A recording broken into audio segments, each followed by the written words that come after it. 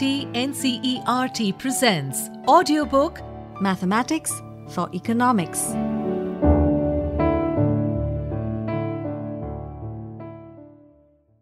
Page 27.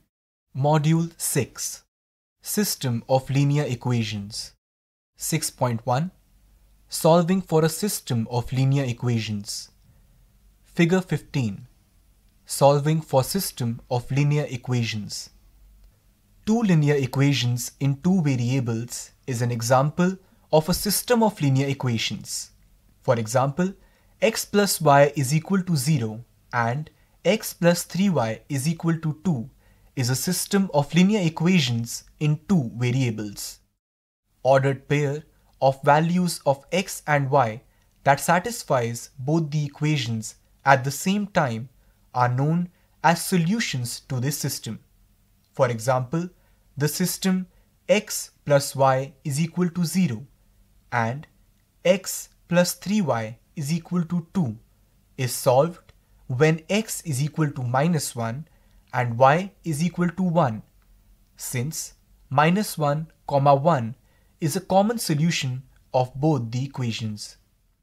If you plot these two equations as two lines in a two-dimensional graph using the method discussed, then you will find that the two lines intersect at point minus 1, 1.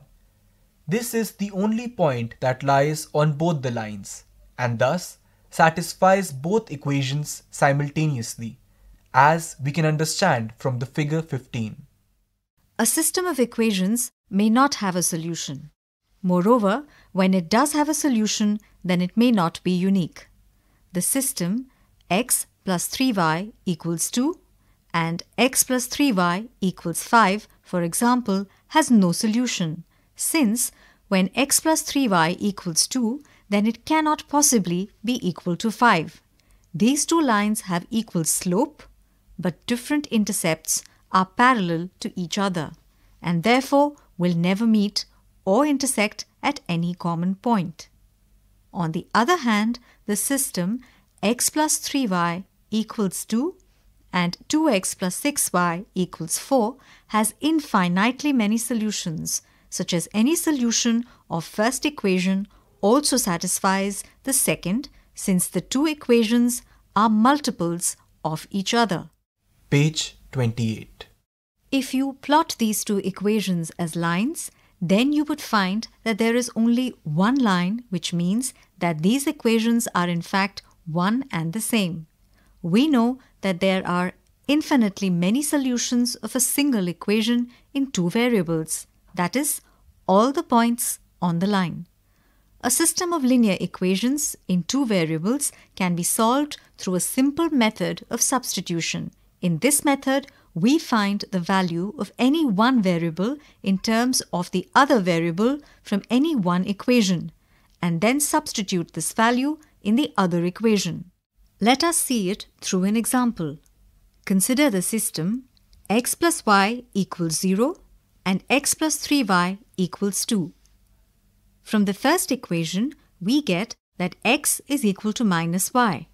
That is, the value of variable x in terms of variable y. Now, if we replace x by minus y in the second equation, then we get y plus 3y equals 2 is greater than y plus 1.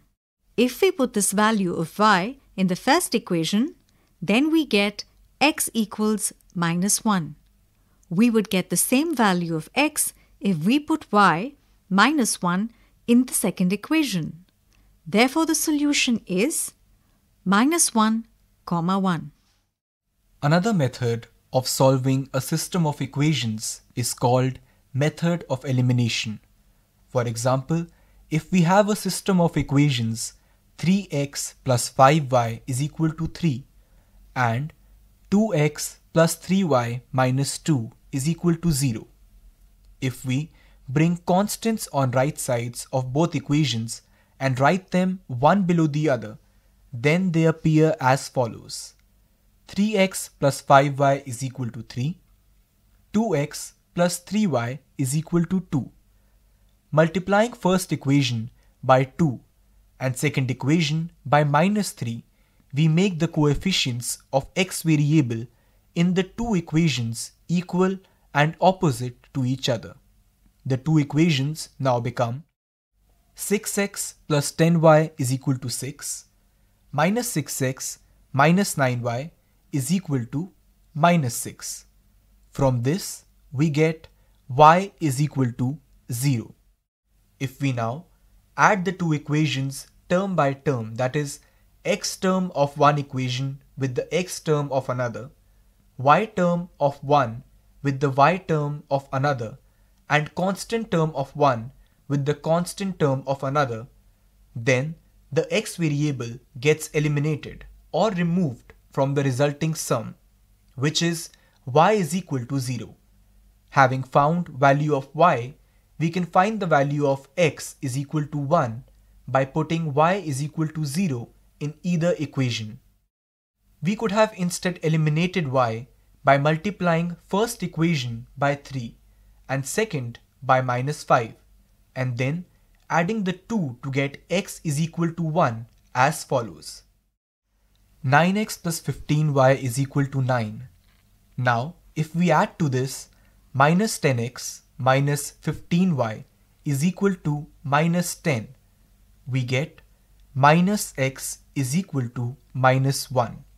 Therefore, the solution is 1, 0. Page 29. 6.2 Economic application of a system of linear equations. One important application of solving a system of linear equations in two variables in economics is when we solve for the market equilibrium point which occurs at the intersection of a linear demand curve and a linear supply curve. In economics, we often come across equations which are called identities. For example, what a person saves from her income is always equal to the income minus the consumption from that income.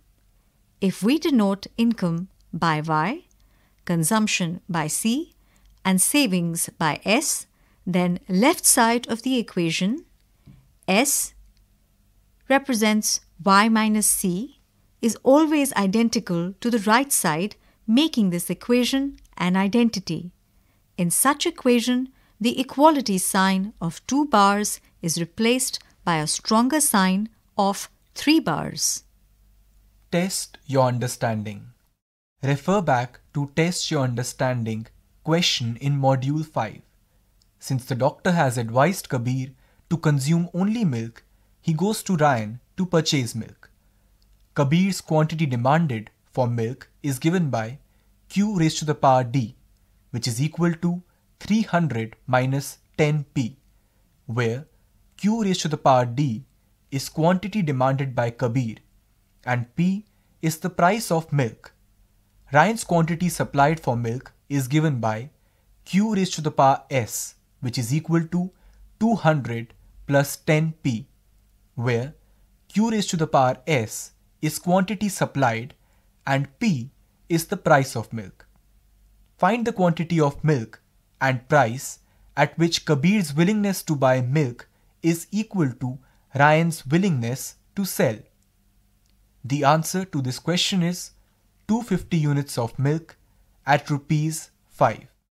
6.3 Inequality conditions in expressions. If the right and left hand sides of any expression are related through sign of relations other than equality, then the expression is known as inequality. Examples are x is greater than equal to 3, minus x is less than 2, 3x plus 4y is less than equal to 0. Inequalities can have any of the 4 possible signs: greater than equal to, less than equal to, greater than, less than, relating the right and left side expressions. There are certain rules which apply to inequalities. 1. If we add or subtract identical term on the two sides of any inequality, then the sign of the inequality does not change. 2. If we multiply or divide both the sides by a positive number, then also the sign of the inequality does not change. 3. If, however, we multiply or divide both the sides by a negative number, then the sign of the inequality gets reversed, that is, changes from greater than to less than or vice versa.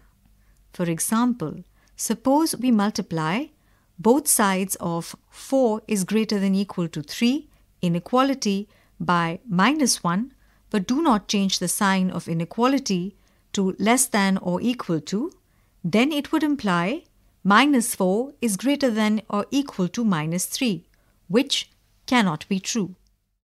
Page 30. The solutions of an inequality in one variable are the real numbers which satisfy that inequality. Consider the inequality x is greater than equal to 3. All real numbers, those are either equal to or greater than 3, satisfy it. It means that the expressions 3 is greater than equal to 3 and 4 is greater than equal to 3 are both true. There may not be any real solution to an inequality in one variable. For example, x raised to the power 2 less than equal to 0 has no real number as its solutions, since squares of real numbers are always greater than or equal to 0. One more inequality of interest in economics is the linear inequality in two variables. It always has infinitely many solutions. Each solution is a point in the two-dimensional plane. Figure 16. Graphing inequality on a two-dimensional plane. In this graph, we have two axes, x and y. Both the axes have been divided into 10 parts, with figures running from -5 to 5. We know that a linear equality in two variables forms a straight line in two-dimensional plane. For example, 3x plus 4y is equal to 0 is a straight line passing through O, which is 0, 0, and A, which is 4, -3, as we can understand from the figure 16. Take any point above the line, for example B, which is 4, -2. For any such point, you can check that the value of expression 3x plus 4y is always positive.